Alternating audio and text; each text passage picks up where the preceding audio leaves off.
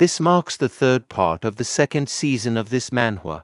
If you haven't viewed the previous parts, you can access it by clicking the I button located above, or the link is provided in description. Let's aim for 200 likes on today's video. To show your support, consider subscribing to the channel. Let's begin our recap video for today's manhwa. The following day, a funeral ceremony took place with soldiers firing gunshots into the sky as a salute. All the third-level psyker gathered at Harold's grave. John Red was the first to bow before the grave, followed by the other psyker. Han showed his respect by saluting, looking visibly upset. As the ceremony concluded, and they walked back to their dorms, Han confided in Shi-jun, admitting, to be honest, he was really nervous. If you weren't a hero to those men, they would have opened fire on them before you could utter a single word. Shi-jun paused briefly before confessing that, unlike renowned ARC soldiers Harold and Laoka, who are celebrated as war heroes back home, he felt his achievements had been exaggerated to attract more recruits. Johnny interrupted Shi-jun's humble reflection as he approached, asserting that Shi-jun's accomplishments at ARC alone made him a hero. Turning to Han, Johnny said, "Chan, there's somewhere we need to go." Han asks Johnny if he is being summoned right now.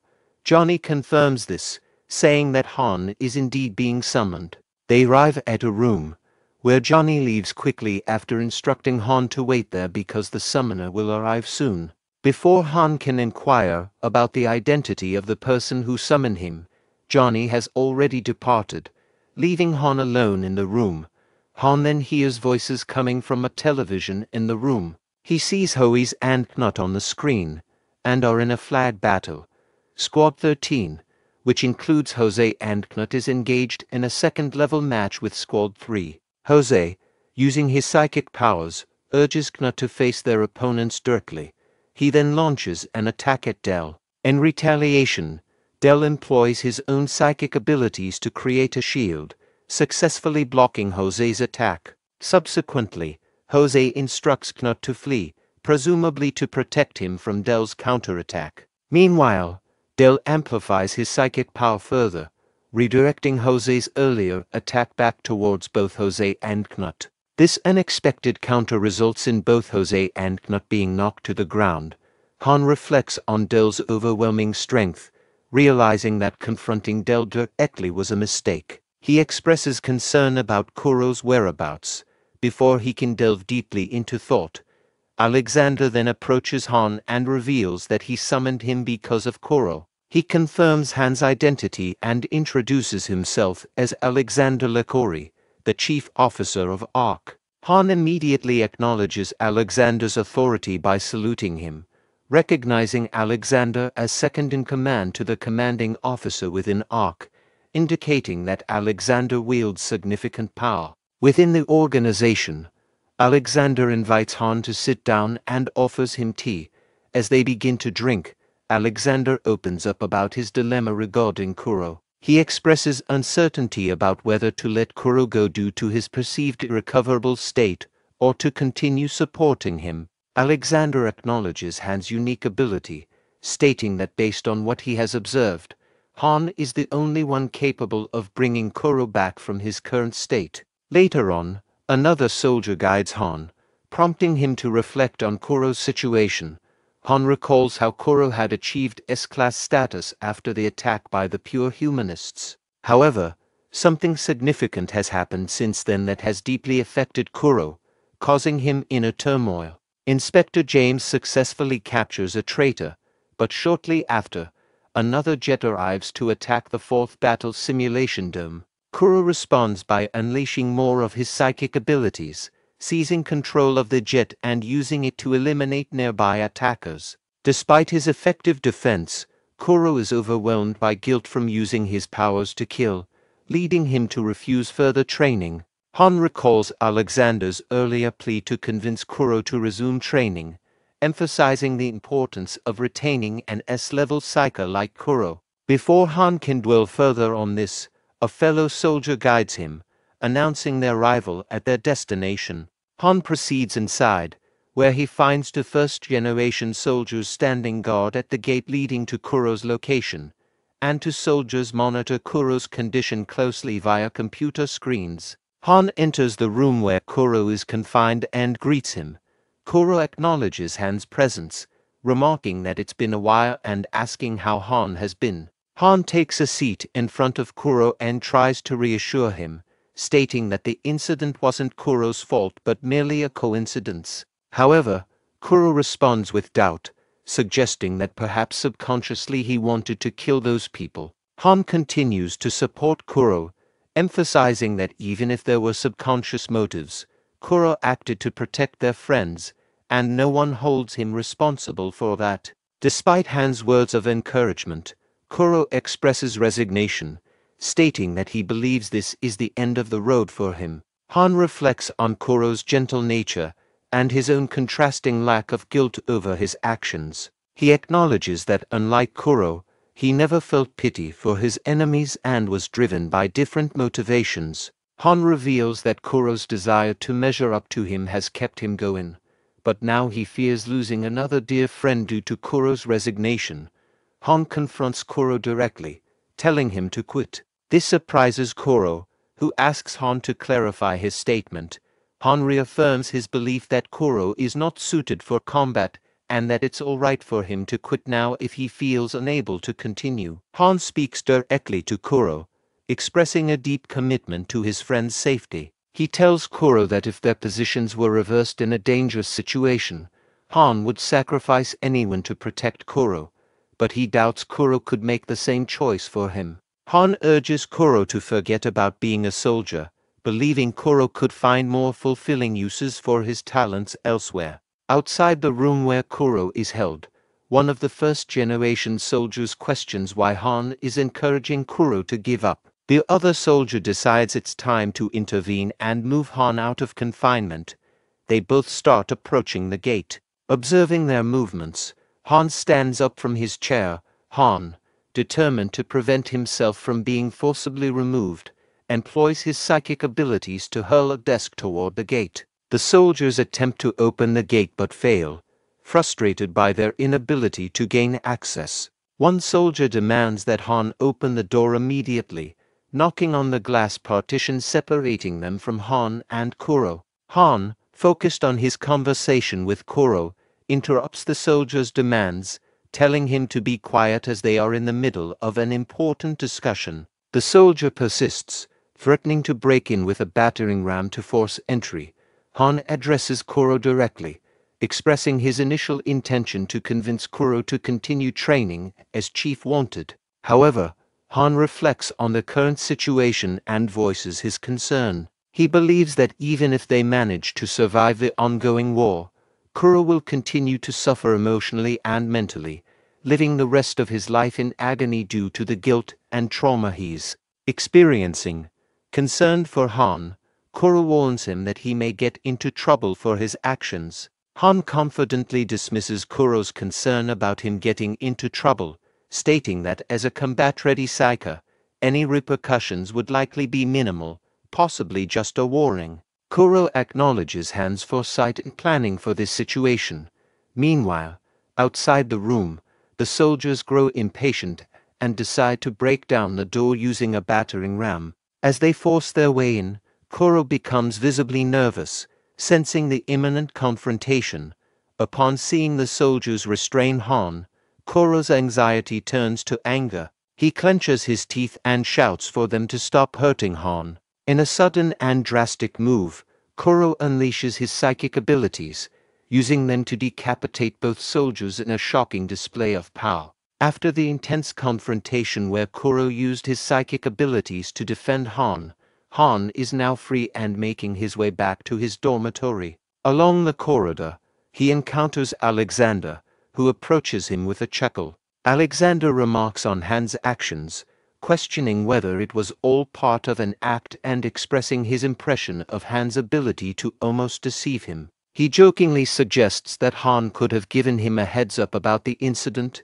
Han remains silent, deeply reflecting on the recent events. He recalls the moment when soldiers attempted to restrain him, only to have their heads seemingly cut off by Kuro's psychic power. However, Han realizes that nothing actually happened to the soldiers, It was merely an illusion created by Kuro's overwhelming presence and fear. The soldiers, recovering from the shock, acknowledge that even in his restrained state, Kuro possesses immense power, capable of potentially causing harm to everyone present.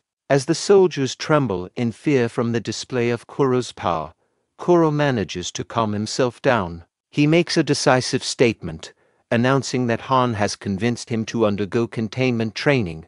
Additionally, Kuro expresses his intention to advance to the third level. He instructs the soldiers to uncuff Han immediately. Upon hearing Kuro's decision, Han's expression turns sad. He reflects on Kuro's newfound resolve and thinks to himself that even someone as strong and confident as Han can feel helpless at times. Han realizes that Kuro now feels strong enough to reciprocate the protection Han has always provided, shifting their dynamic from protector and protected to equals and friends. In the present moment, Han walks away from Alexander with a somber expression. He turns on just as John Red, a fellow soldier with a metallic leg, approaches him. Alexander reflects on Han's intense display of power, acknowledging that while impressive, it also poses potential dangers.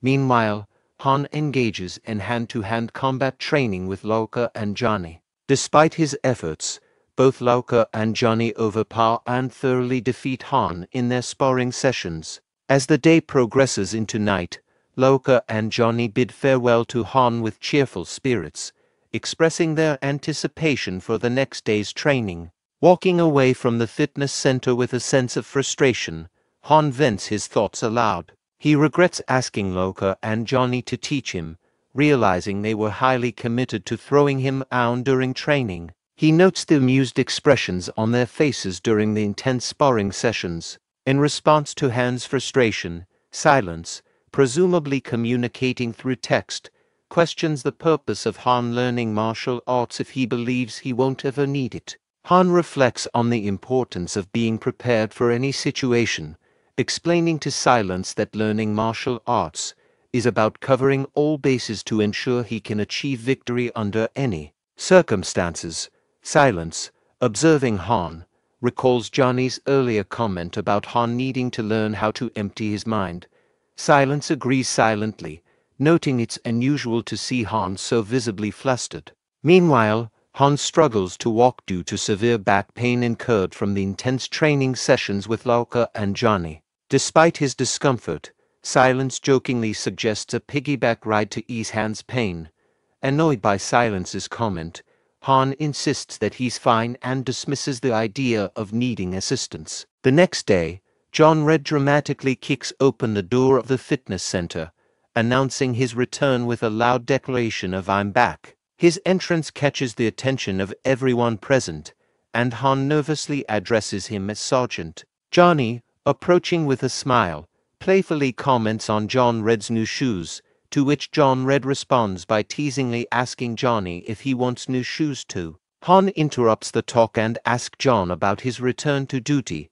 John confirms that he will be resuming his role, explaining that he will be training the first-year recruits again for the time being. He mentions needing to recruit second years and still having rehabilitation to complete. Acknowledging Han's recent achievements, John Red remarks on Han's successful completion of his first mission as a third-level psyker. He notes Han's apparent pride in his accomplishment. Han respectfully denies it. Later, outside the fitness center, John Red nonchalantly lights his cigar using his psychic abilities, prompting Han to remark on John's disregard for ARC smoking restrictions. John dismisses Han's comment, stating that smoking isn't allowed anywhere in ARC, despite his efforts to raise the issue in meetings without any resolution. Han reflects on how John Red views his behavior as normal, despite the rules against smoking. Changing the subject, John asks Han if he remembers the Ellis Midju captured. Han expresses curiosity about the results of the interrogation with the Midge. John confirms that they did learn valuable information. He reveals that according to the Mage's mind, the war itself will not commence in 3 years. Rather, the main forces are slated to strike at that time. However, the vanguard, a preliminary force to the main attack, is nearly prepared to launch.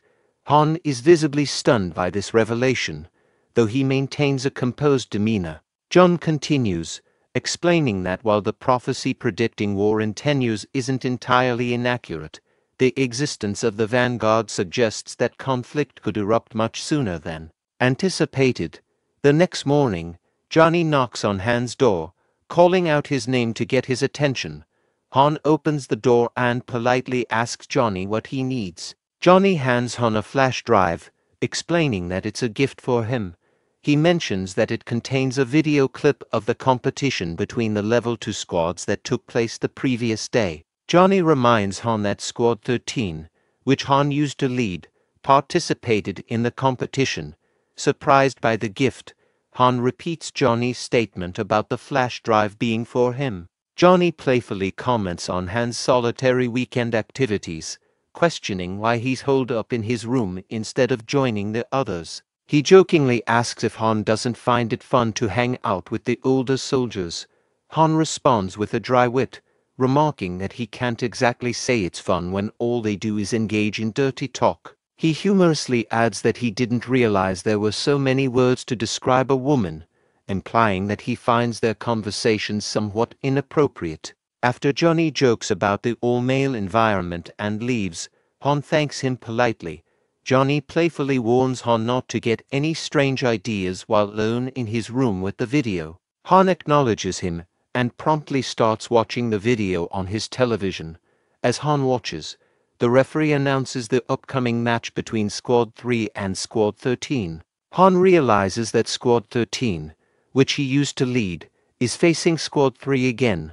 He connects this rematch to the significant losses suffered by the second years due to a recent attack. During the match, Han notices that Gijo is now leading Squad 13, which surprises him. He questions whether Jose and Knut yielded their positions so easily. Despite Gijo's reputation for being sharp yet sometimes unpleasant, Han acknowledges his leadership skills. After watching Squad 13 win their match thanks to Gijo's strategy against Del, Han reflects on Gijo's typical style of giving opponents a hard time, noting how effective it was against Del. As he lies down on his bed, Han contemplates the upcoming promotions to the 3rd level. He wonders who among the squad members might move up, considering Del, Dmitri, or Knut. He introspectively questions if his thoughts indicate feelings of loneliness. In same match, Gijo addresses his squad with a serious demeanor, declaring his intention to target Del Simon. This declaration prompts a reaction from Knut and Jose, who exchange concerned looks. Jose reminds Knut of a previous statement by Gijo, where he insisted on being killed if they forced him to target Simon. Gijo interrupts their conversation, explaining that his objection earlier was due to their plan of facing Simon head-on, which he believes would make them easy targets. Jose confronts Gijo about his manner of speaking, expressing his discomfort with Gijo's approach. Gijo reassures Jose that he doesn't intend to confront Del Simon head-on. He points out Del's weakness in teamwork, acknowledging that while it has improved, Del's pride prevents him from backing down from a direct fight.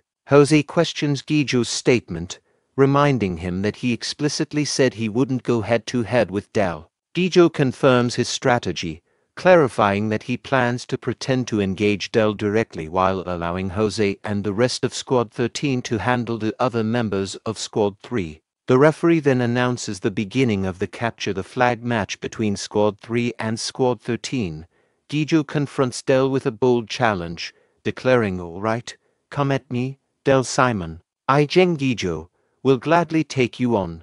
Despite his aggressive words, he keeps a safe distance from Del.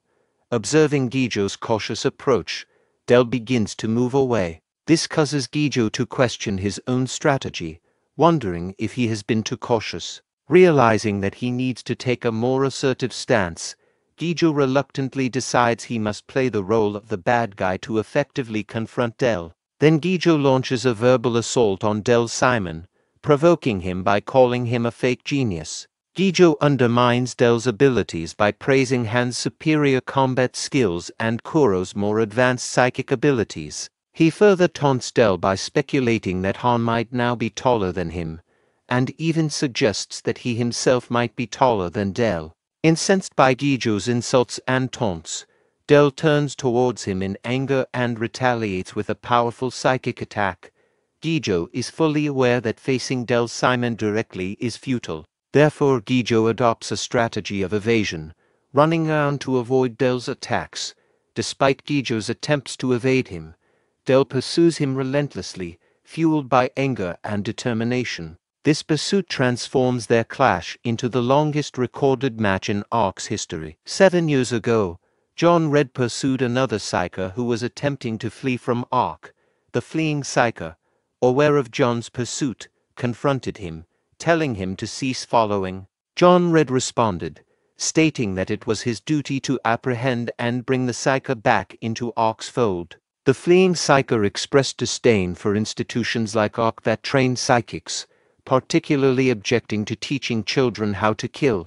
The psyker who fled Ark, revealing their backstory, explains that they were offered up to the organization by their devout believer father, who belonged to a religious cult named Peaceful Red. Mirror, raised in this environment, the psyker was trained rigorously as a mercenary from a young age, subjected to brutal and relentless training sessions. Initially starting with small animals, the training progressed to larger animals like dogs, pigs, cows, and even monkeys. This harsh upbringing desensitized the psyker to violence, eventually enabling him to kill other humans without hesitation. Reflecting on their traumatic past, the psyker expresses a strong desire to prevent other children from suffering the same fate. He urged John to reconsider his allegiance to Ark and return, emphasizing the detrimental impact of such training on young lives and advocating for a different path for future generations. John, deeply serious and concerned about the impending war, interrupts the psyker's plea with a decisive action. He throws away his cigar and emphatically states that if humanity loses the upcoming war, there won't be anyone left to fight for human rights. He reassures the psyker that he won't ask him to kill anyone, but he implores him to at least accept a role as an instructor within Ark. The psyker, however, remains resolute and defiant, reiterating their strong objections to being involved with Ark or any institution that trains psykers to kill. He expresses his firm stance against such practices, emphasizing his unwillingness to participate. John acknowledges the psyker's stance but counters that it poses a significant problem for him. Despite the psyker's refusal to cooperate, John stresses that it's his duty to bring him back to Ark. He hints at the possibility of using force if necessary. The fleeing psyker warns John that attempting to do so would be risky, suggesting it could lead to deadly consequences. Without hesitation, John rushes toward the fleeing psyker and launches an attack.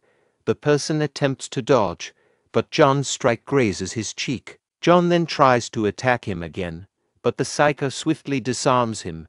Seizing the initiative, the psyker grabs the knife and swings it at John, managing to inflict a shallow cut on John's neck. Despite this, the psyker refrains from delivering a fatal blow, stating that he could have killed John in that moment. John, undeterred, retaliates with a decisive hit to the psyker's head, causing him to drop the knife. With resolve, John remarks that the psyker should have followed through and killed him if he truly intended to stop him. As the intense altercation continues, both John and the other psyker assume combat stances. John attempts to strike first with a punch, but the psyker easily blocks it and retaliates swiftly by landing a powerful blow to John's stomach, sending him crashing backwards. Asserting his dominance, the psyker declares that John has had enough and asserts that he will never win this confrontation. John, undeterred and defiant despite spitting blood, challenges the psyker to finish the fight decisively by picking up the knife lying on the ground and ending it once and for all. This statement triggers a serious reaction from the psyker, whose expression turns grave. John presses further, questioning if his words have struck a chord due to psyker's pride as a martial artist or for some other reason. In response, the psyker raises his hand, seemingly prepared to deliver a final blow. However, he acknowledges that even if he were to strike, John wouldn't die from it. In the midst of their intense confrontation, John Red observes the person's hand and realizes it poses a greater threat than the nearby knife. Both combatants prepare for what seems to be the final strike of their fight. As an aircraft flies overhead, the psyker rushes towards John with swift determination. John, though nervous, maintains a calm demeanor with a slight sheen of sweat on his face. The psyker swings his hand like a knife, aiming for John, who attempts to evade, but ends up with a long cut across his right eye in the process. Reacting swiftly, John utilizes his psychic abilities to counterattack the psyker. Shortly after, Johnny arrives at the scene where the two fighters lie on the ground. With his characteristic humor, Johnny remarks on the situation, questioning whether one of them died, killed the other, or perhaps both. John starts to rise, explaining that the person is unconscious, having been subdued by John blocking his airway with his psychic powers. Johnny queries John about the flames he used during their fight, to which John confirms they were controlled with the help of a mineral given to him by Octo. This mineral enhances psychic abilities, enabling John to wield fire precisely without causing excessive harm. Reflecting on the battle, Johnny remarks on the inconvenience of their confrontation and expresses regret for not intervening sooner. John brushes off the comment, redirecting their focus to the task of taking their unconscious Wei Chen back with them. Johnny contacts Delta for transport, announcing the mission's completion and confirming Wei Chen's identity. John corrects Johnny's initial misidentification, emphasizing that the person they subdued is Wei Chen, not Li Chan. Johnny, currently relaxing and enjoying beer, crushes an empty can and opens another one while Han watches nervously.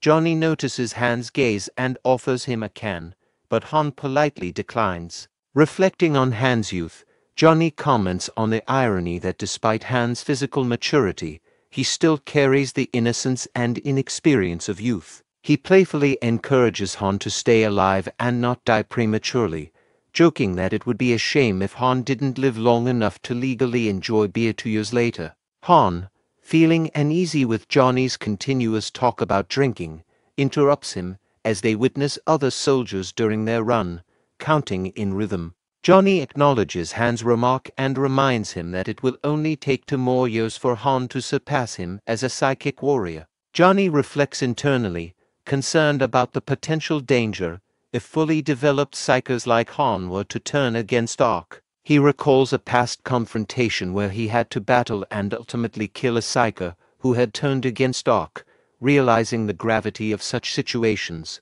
Bringing his focus back to the present, Johnny emphasizes to Han the importance of loyalty and humanity, warning him not to become a threat to humanity like those who oppose Ark. Later on, in their Octo research lab, Han is seen wearing a first-generation psycho frame and excising with a large white ball, indicating his continued training and development of his psychic abilities. Under Ark's guidance, Octo observes Han with admiration, noting his cost-effectiveness in terms of psychic power usage. Despite Han's maximum psychic power output being a record low, Octo highlights that his minimum output is also exceptionally low, indicating minimal energy loss. This precision allows Han to control his psychic energy levels with great accuracy. Comparing Han's abilities to an ordinary subject who can divide their energy output into 10 levels, Octo explains that Han can subdivide his energy into 20 levels,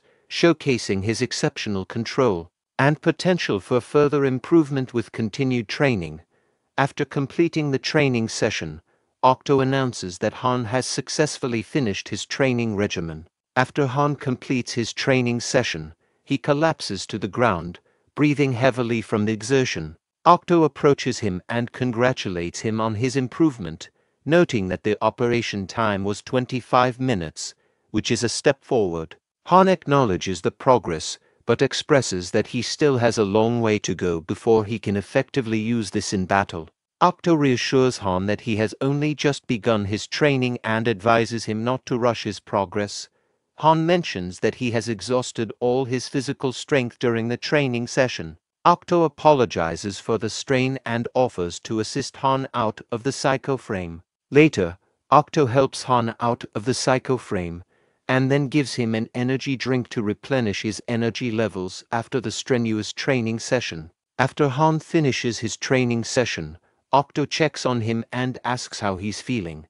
Han responds that he feels intense pain throughout every muscle in his body. Octo explains that it's natural because Han not only used every muscle, but also expended all his psychic energy. He assures Han that with time, he will become accustomed to the strain, especially when using the second-generation psycho frame, which will be easier to handle. Curious about the second-generation psycho frame, Han asks Octo for more information. Octo reveals that the second-generation psycho frames are highly classified and mentions that only 80 of them are ready to be deployed. He explains that the production is limited due to the scarcity of dragon parts required for their construction. After his discussion with Octo about the second-generation psycho frames, Han expresses curiosity about the number of psychos who can use them. Octo mentions that currently, there are around 50 individuals in the third level who can utilize psycho frames,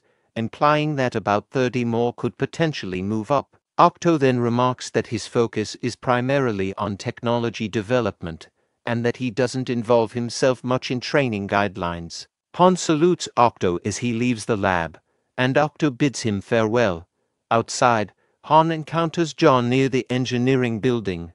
Han inquires if John has just returned from the third-level building, to which John responds affirmatively and adds that he saw Silence there. Han and John engage in a conversation outside the engineering building. Han remarks that he assumes Silence has returned from a mission, to which John responds teasingly that it sounds like Han missed him. Han admits that Silence is the only one around his age at Ark, and he finds things quite boring without him. John mentions that Silence talks a lot about Han as well, expressing surprise that they get along. Han acknowledges that he doesn't mind waiting for Silence to communicate via typing, and he finds all the soldiers in Ark to be nice to him. As John puts his cigar in his mouth, he reflects internally that Han has always shown consideration for others, and like many boys his age, he believes Han's genuine kindness is evident when someone is nice out of sincerity rather than obligation. John also thinks Silence is perceptive enough to recognize sincerity and considers striking up a conversation without genuine interest to be rude. Han and John continue their conversation outside the engineering building at Ark. John asks Han how he would feel if someone kept talking to him while secretly thinking he was a lunatic. Han respectfully responds that he wouldn't like it at all. Curious, Han then asks John why Silence always wears his mask. John is surprised by the question and asks Han if he genuinely doesn't know. Han confirms that he really doesn't and mentions that the mask doesn't seem to have any functional purpose. They pause and stare at each other for a moment. John sighs and explains that Silence wears the mask purely the way it looks. A few days later, Johnny warmly welcomes a new psyker who has been promoted to level 3. Introducing himself as a first-generation psyker, Johnny Schwartz shakes hands with the newcomer, who is revealed to be Dell. Johnny informs Dell that there are plenty of others who will explain things to him and instructs him to follow along.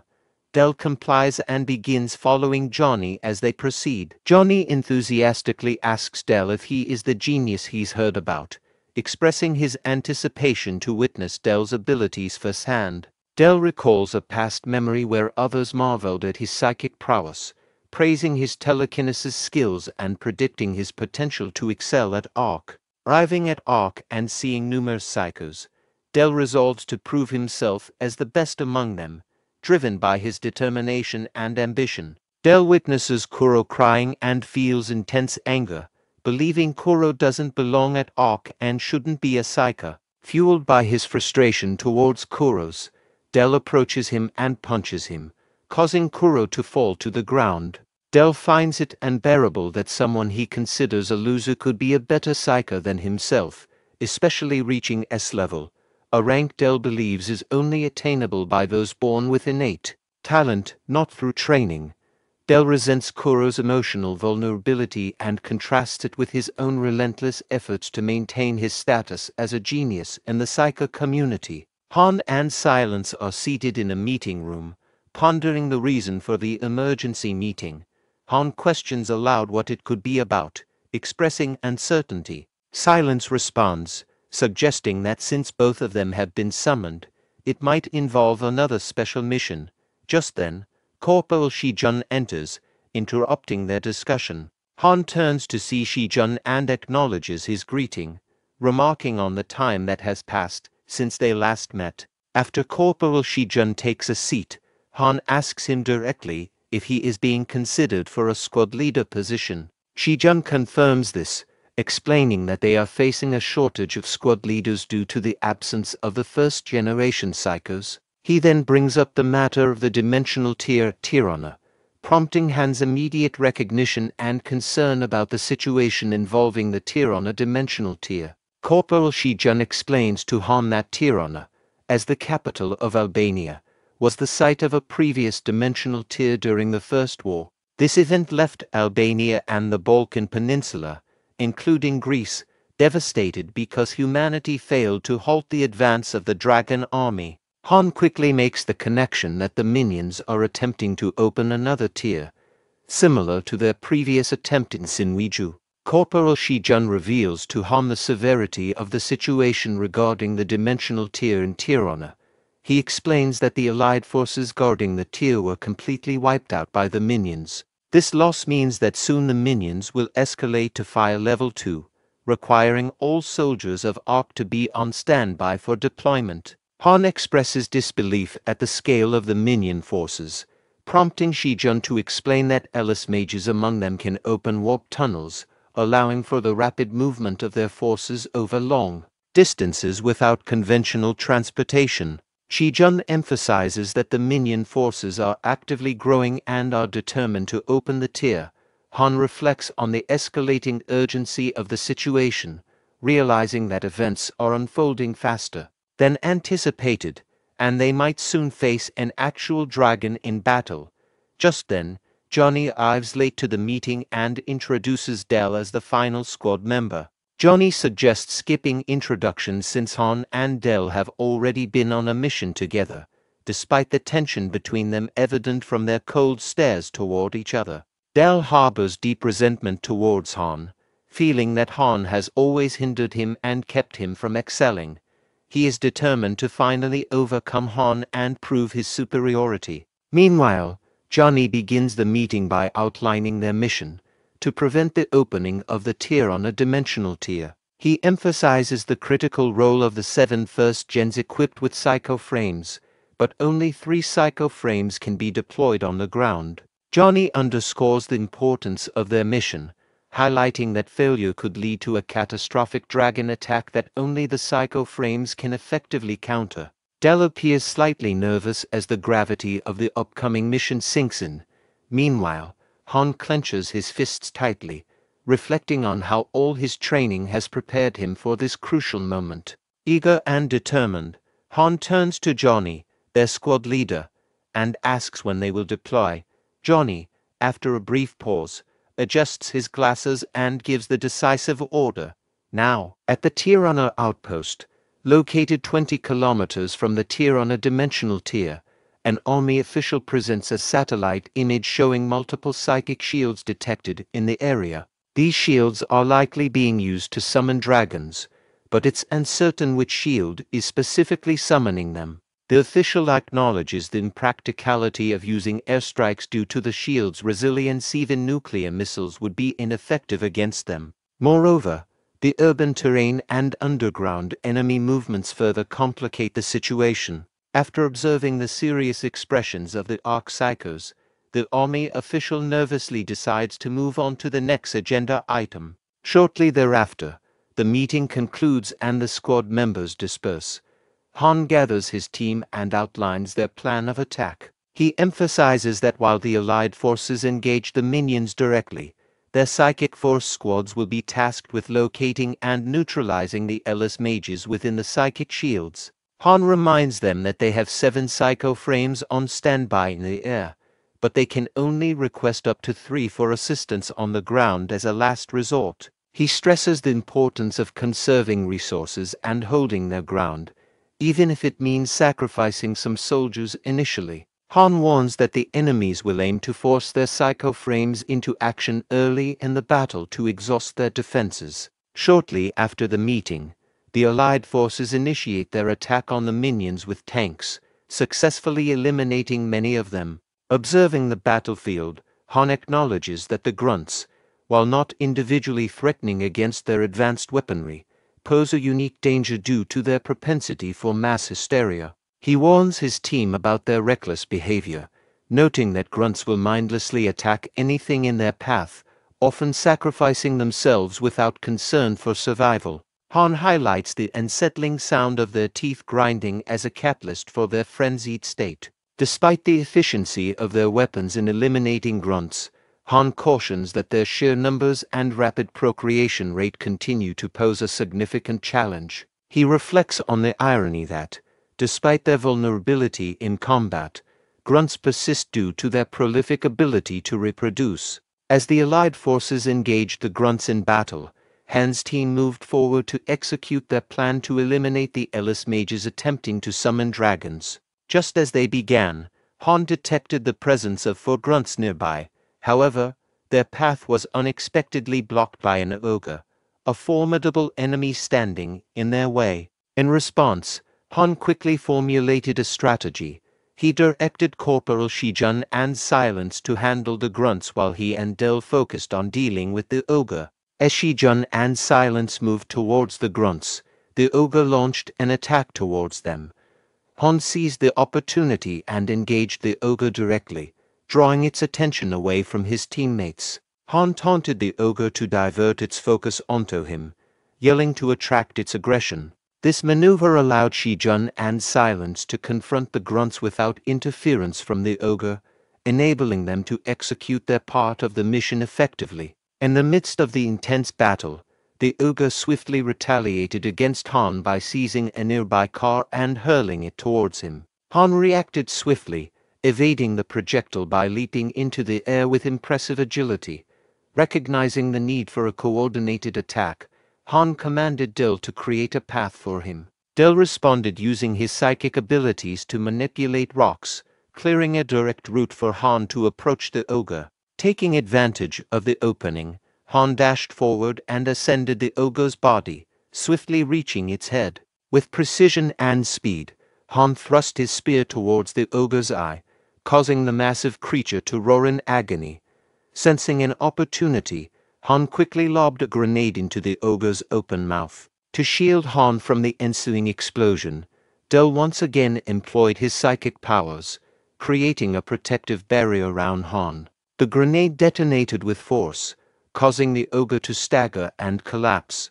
Han and Del's coordinated effort and quick thinking proved crucial in neutralizing the formidable ogre threat. After efficiently dispatching the ogre and the grunts with their coordinated efforts, Han retrieves his spear from the ogre's corpse and confidently urges his team to move forward. Meanwhile, Silence and Corporal Shijun successfully eliminate the 4 grunts they were engaged with. Observing Han's leadership and combat prowess, Shijun reflects on how much Han has grown. He acknowledges Han's talent and leadership qualities, feeling reassured and impressed by Han's dependability as a leader. Despite Shijun's extensive experience on the battlefield, he finds himself following Han with confidence, knowing that Han has his back. As Han's team progresses through a narrow alley between 2 large buildings, they come across dead bodies strewn in their path. Han quickly orders his team to halt while he investigates the scene.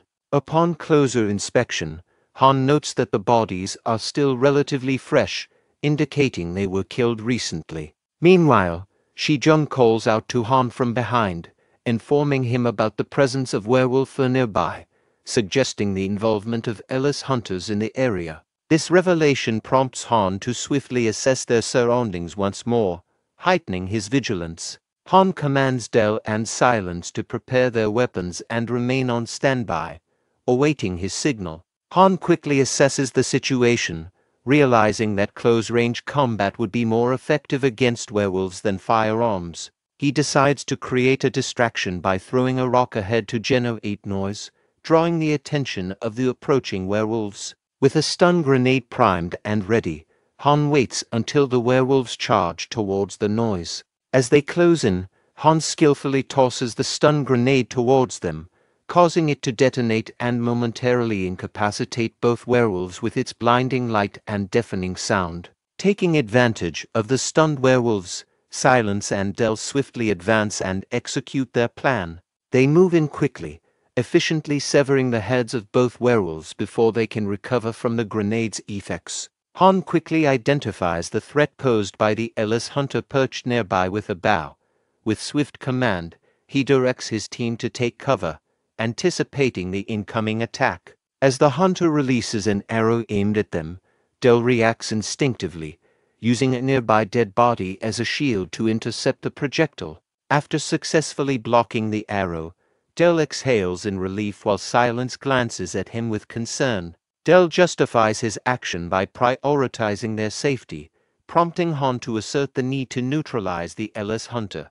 He prepares to retaliate by readying a grenade for a counterattack. Observing Han's intent to throw the grenade, Shi-jun doubts its effectiveness due to the distance involved. Meanwhile, Silence and Del share their skepticism, noting that even if they could reach the hunter, the enemy would likely dodge the grenade. Han launches it with remarkable speed toward the Ellis hunter, who attempts to evade the incoming grenade.